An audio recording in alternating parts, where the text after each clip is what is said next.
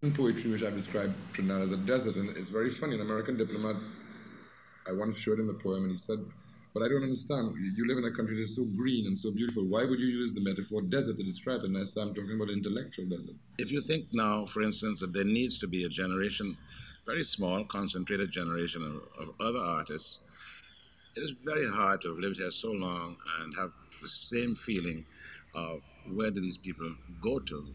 What center do they have? What connection can they make? What kind of training do they get? Yes, exactly, yeah. The artist will always be a minority because he goes against the grain. What the majority goes for, he's against. And not because he's perverse, but because what the majority normally goes for is the lowest common denominator, isn't it? The majority, like sheep, eventually are herded towards dross, you know. Now the world rises in honor of Derek Walcott of Castries St. Lucia.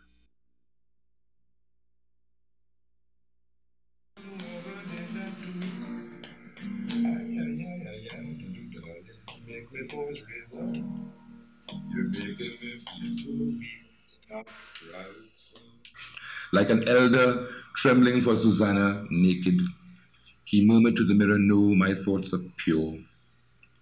They're meant to help the people, ignorant and poor. But these, smile the bracelet, are the vows of empire."